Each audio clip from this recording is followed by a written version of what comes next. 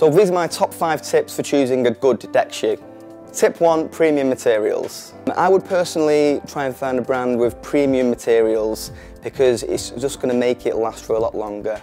And yeah, it just means you can have the shoe for many years, and premium leather, it kind of develops like its own personality after a while, and that's what I personally love. It gets better with age and it's just super comfortable.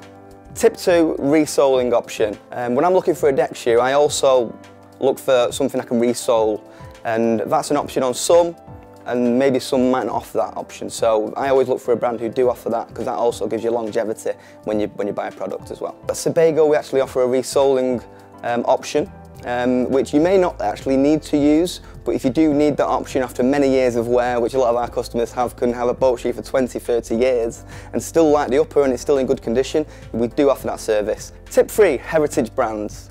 When I'm personally looking for a deck shoe, I would go to a heritage brand.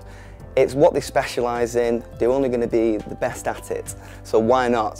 You can go into a high street store and maybe pay £30 for a shoe, but I would personally like to pay a little bit extra to go to a brand who specialise in making the shoes myself. Tip 4, hand-stitched products. When I'm buying a shoe, I also look for products which are hand-stitched. It's a super traditional way, hard-wearing way to make a shoe. It's stronger, it's more attractive to look at, and it's individual as well to each pair, which makes it even more special.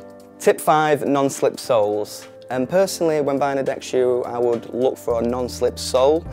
I would say in any category where you're wearing the shoes, even if you have a boat and using them on deck, or even in a city centre, on a rainy day, you're going to need that stability. So it's a massive selling point, and that's what you're going to need.